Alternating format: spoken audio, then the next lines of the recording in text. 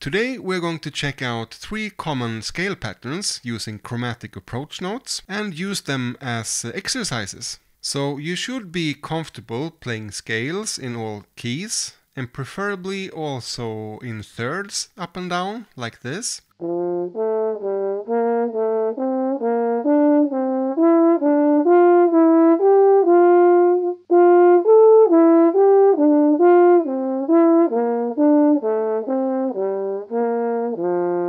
That will make things a bit easier. All of these 3 scale patterns have a chromatic approach note from underneath each scale tone, like this.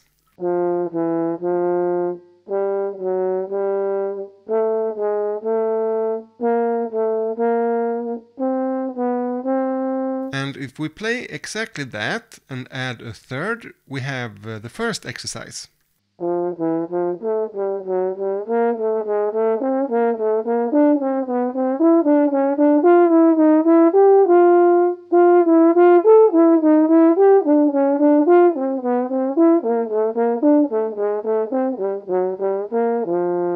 Now, as you might know, I prefer to practice these kind of patterns in smaller cells and also spread them out in the whole range. So let's say our lower part of the comfortable range is around C sharp.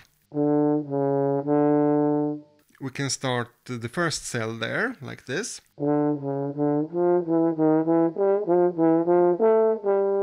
And we are still in F major. And when that cell feels okay, we move 1 scale tone upwards.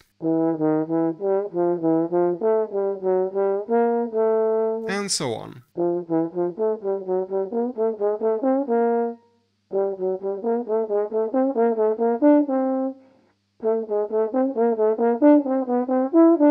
Going downwards.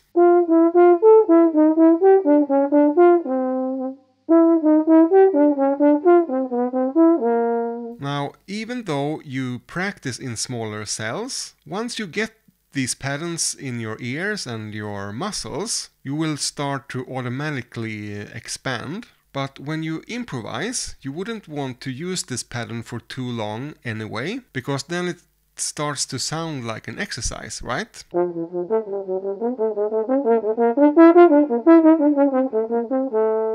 Is long enough, I think, or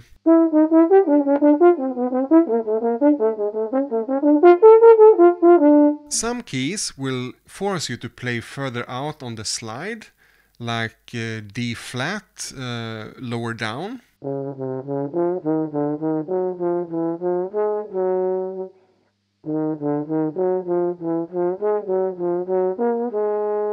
Kind of tricky, but good exercise. Moving on now to the second pattern, where the only thing we will do is to cut off the first note from the previous pattern. So now it sounds like this.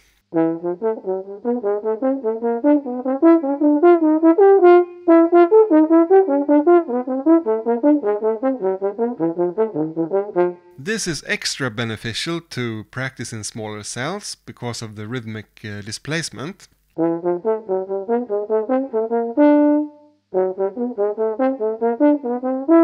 It's the same rhythm as Glenn Miller's In the Mood, right?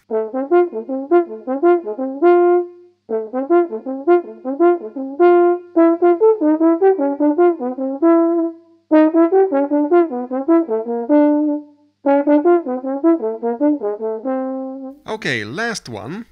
This is almost like an enclosure, but not really, because we pass through the target note. So this time we start 1 diatonic, so a scale tone above the target scale tone. Then we go down chromatically as usual and back up again. So it sounds like this.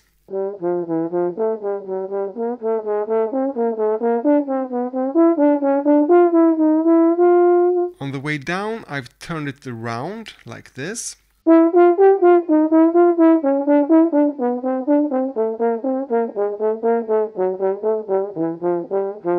This is the only pattern that I'm not sure I've ever heard on the jazz recording.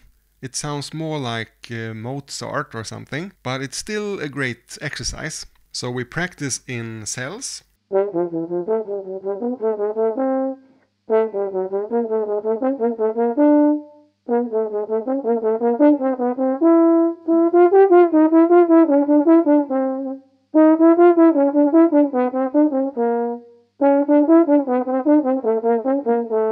So for those of you who prefer to have exercises like these written out in all keys, I have a PDF available for purchase, link in the description, but you can also just learn them by ear and move them around the keys yourself. This video is kind of an introduction to chromaticism, so check that out if you haven't already. Thank you for watching, and I'll see you next time.